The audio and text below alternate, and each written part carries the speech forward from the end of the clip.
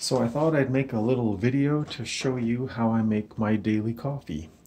Today I'll be making a flat white. This is the espresso machine here. You can see my cups are warming on top of it. This great big device over here is an old grinder, a restaurant style grinder I got used years ago.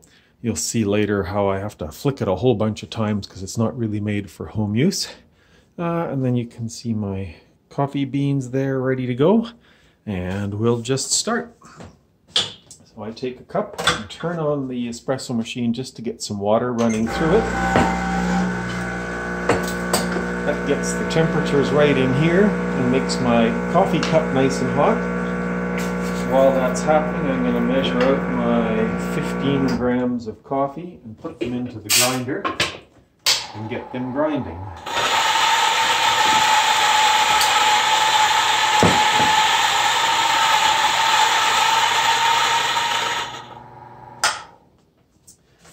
Now that my coffee is ground and ready to go, this is the portafilter.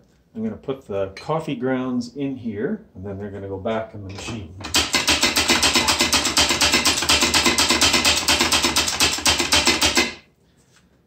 I want these grounds to be nice and level so that I can squeeze them down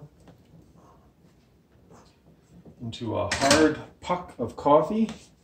And then it goes back into this machine, and the machine is going to use 130 psi water pushing down through that puck into this mug to make the first part of the drink, which is called espresso.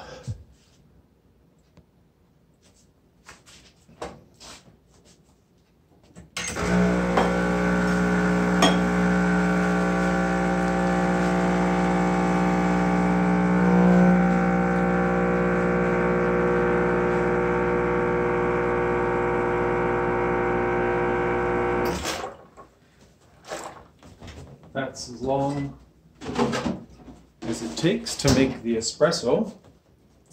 Now I will get my milk ready in this steaming pitcher. And I will push steam into the milk, first at the top of the milk to get it a bit foamy.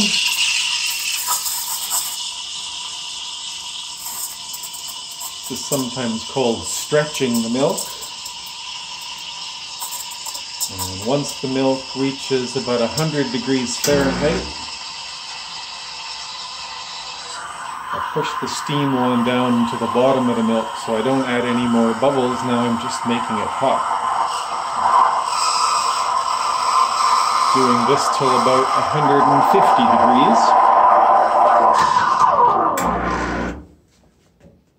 degrees. Then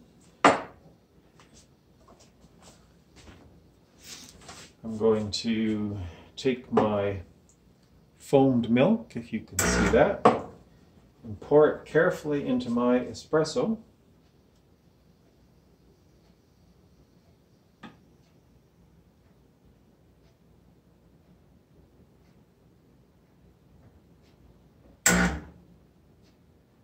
Except for pouring a little bit down the side. You can see I even managed to get a little bit of a design. Oh, that's not in the photo. I'll put it there. And that is done, ready to drink.